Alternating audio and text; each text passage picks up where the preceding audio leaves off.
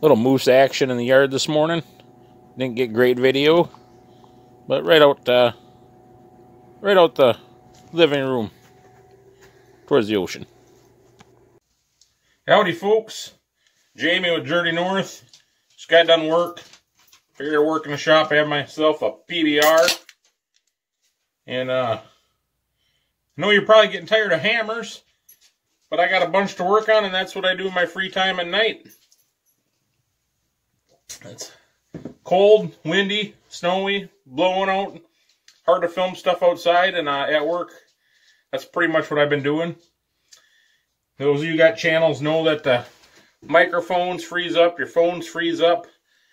I don't get too big into the production aspect of it. Not much on computers and stuff like that, so I use my phone. And it's just kind of a pain in the ass to film outside, so we're working in the shop. If you watched my last video, I discussed a little bit of the Plum brand, and we redid this ball peen. And I was discussing the colors that they use, and I had to run to the hardware store in the city today for work. So I checked out the pawn shops while I was there, and I bought this. It's all, I don't know, somebody's rat terrier or something. Some little yappy dog probably chewed on the end of this. Hard to say. Maybe they used it to pry bar. Meth head took his last tooth out on it. Who knows? But it's a Plum. It's got the permabond end on it, like I was discussing. Came out in like 1958. And this style of hammer. Wine color up here. Rubber handle. Fiberglass. Plum started making these in 1958. This one isn't quite that old. I know it's an older one. It's made in the USA. It's stamped on it. But it has a warning label. And I don't know when they started doing them. I'd say probably in the 70s and 80s. But I had a hammer just like this when I was a kid. Like I said, it's beat up and some chips taken out of it. These fiberglass, you ever get fiberglass in your hand? That's no fun. And the handle on it's dry rotted, but I got that. We'll put a new handle on eventually. And we'll do it that same black cherry color like we did on this little Plum. Also in the junk bucket, this little guy. And I'm not an expert on hammers by no means. If some of you guys know more than me on this, let me know. I want to clean up. I don't think there'd be a stamp on it. But I am 90% sure that this is a round face rivet hammer. And the only time I think these get used currently is jewelers. Handmade jewelry, copper jewelry. They'll use this little guy. This is actually a good size one for what it's made for. And when we redo this, I'll kind of show you how it's supposed to be used. And we'll go over some of these different peening hammers and how they're supposed to be used. But today I'm just going to work on that brass head that I got. We got the old handle from that Plum. And we got that chunk of the snap-on. All mushroomed over. I did clean it up a little bit to get at that stamp. And I cleaned up the other end. We're going to hopefully make the whole thing look like that. But I'm going to put this, you can use a file on this. File it down, sand it down. I'm going to cheat. Use the belt sander over here. And same with this. We're going to whittle this down on the belt sander too. Make it fit that round eye. And what I could do is I could put the file in there and turn that oval. But it's got some, I don't know if you can see that in there. It's got some splines in there. I think we can make that fit tight enough. We won't have to worry about it swiveling on us. What we can also do is make like a little saddle in here to fit some of it. These weren't meant for big swings. It's more like a dead blow hammer. And what you would use brass for, now they got plastics and vinyls and stuff like that. But back in the day, you'd use this metal on metal, hitting shafts out, crank shafts, gun barrels.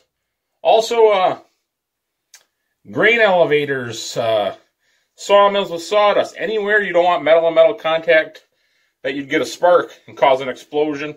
Flour mills, stuff like that, you'd use brass. But I think we'll get that in there cleaned up really nice. Look at that. Let's see if we can make the whole thing look like that. Let's get to it.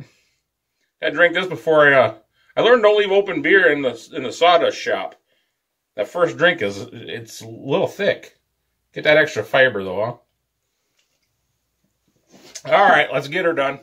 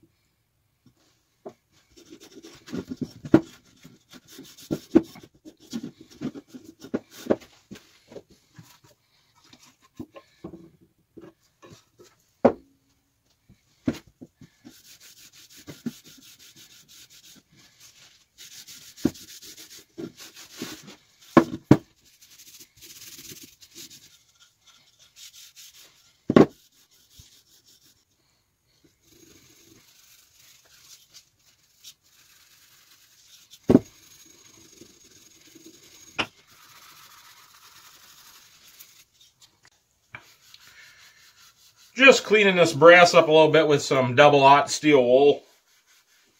Steel wool comes in handy for pretty much everything when you're working with, especially soft metals. It puts a nice shine on it where your sandpaper is going to leave scratches. Also on the handles, you can give them a nice rub down with that. Or put a little gloss on them, actually. A little light polish if you would like. Just watch out. This stuff is super flammable. Keep it away from that torch. Especially when you're drinking. I'm just kidding. I only had... This was just a... it's probably a 2-beer project from start to finish, but I had just the one. PBR. We fixed that mushrooming. Anytime you have mushrooming on any hammer, clean that up. It's unsafe. Chips fall off. Come back, hit you, and take your eye out, kid. You know the deal. Also, chamfer these edges all the time. You don't want it. Anytime that's a sharp edge, it's going to roll over and leave them pieces.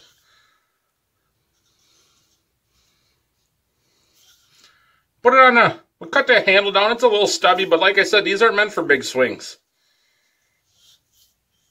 This cost is absolutely nothing. Free head, reused handle.